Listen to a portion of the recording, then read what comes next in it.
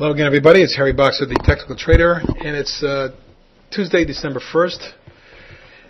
These are the charts of the day. Today I'm going to focus in on the Chinese sector as the stocks appear to be the hottest groups in Wall Street right now. And alphabetically, starting with CAAS, a stock we've highlighted many times.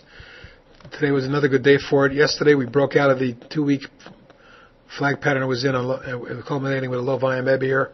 The breakout it came. Today the stock followed through, ran up to 22.13, backed off to 20.51, still up $1.16 on the day, although it did give up a good chunk of it. As you can see from the long-term chart, in a rising channel, taking out the top of that channel here and busting through key overhead resistance.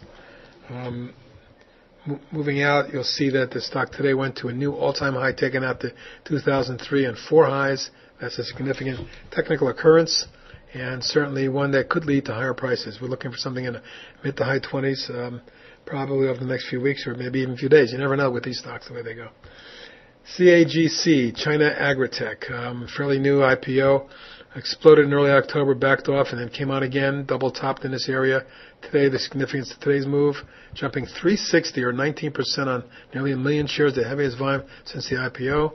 The stock spiked up and through, and at this point, it looks to me like it can move into the mid to high 20s as well.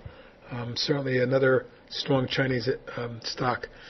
China Green Agriculture, a stock we've been following for several months now, since it was down here in the mid-single digits. Broke out, spent 2 months consolidating, broke out again, consolidated for 3.5 months, and then over the last, 2 weeks ago, broke out on heavy volume and sat there and flagged for about 6-7 days. Today it popped, reached up to 17.79. That's a new 52-week high, and although it did back off to 16.57, was still up 57 cents on the day on 2.5 million shares, and maybe coming on at this point to higher levels. Top of the channel measures upwards of the 31 zone. That's nearly a double from where we are now, and that wouldn't surprise me if it eventually made it up there. CLWT has been hot of late after they announced the potential IPO of their Chinese water division. As you can see, the stock exploded on heavy volume 4 days ago, backed off, and then came out again the last 2 sessions. Today gaining 23 cents, although 58 cents off its high. It traded 3.5 million shares. Quite heavy volume for that stock. And the heaviest volume that we've seen here since the stock going all the way back a couple of years at least, 2-3 years. So that's quite an eventful day for it. You can see there's multiple tops up in the 5.5, 6.5 zone, so I'm expecting the stock could make a move up towards that zone, although it is at the top of the channel, and that's one of the reasons it backed off today.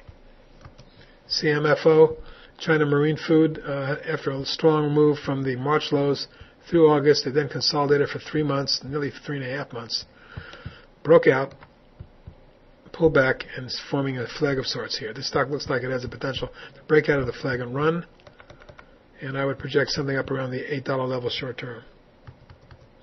China Yunchai, automotive and electrical type firm, broke out of this beautiful formed bull pennant flag yesterday, followed through slightly and then backed off. It was actually down on the day, but overall pattern shows the possibilities of a move that takes us into the low to mid 20s. Next up is a portfolio position of ours, Candy Technologies, automotive mini truck manufacturer, and car and truck.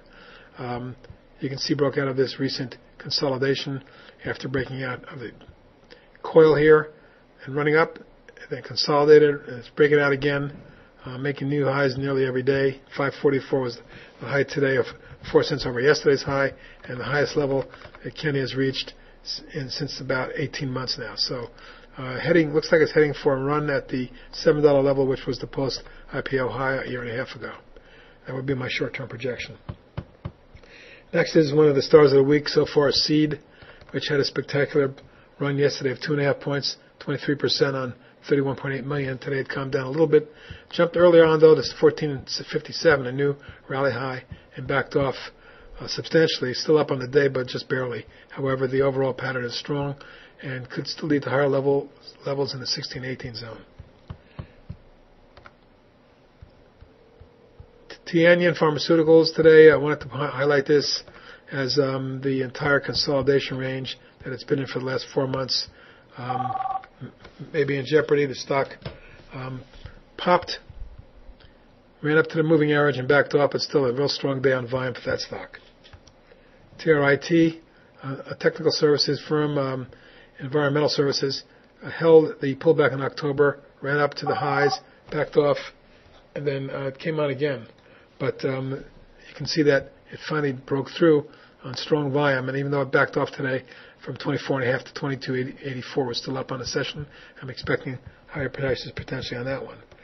TSTC broke out of the 2-week bull flag that it's been in today and had a spectacular day, up nearly 2 points on 2.5 million shares. Strong volume, breaking out of the flag. Looks like headed for the high teens at the top of the channel. And lastly is Vision China, a newly added position to our portfolio today. Here's why. Beautiful 1-year base, breakout, 6-8 week consolidation, and today that the declining top line was taken out with volume, the heaviest volume in about 6-7 weeks, and it closed near the high for the day going away. I expect possibilities exist that this stock makes it up towards the 12 and then maybe 14.5 range, our targets. Those are some Chinese stock ideas for you. Let's see how they do over the next few days. Hello again, everybody.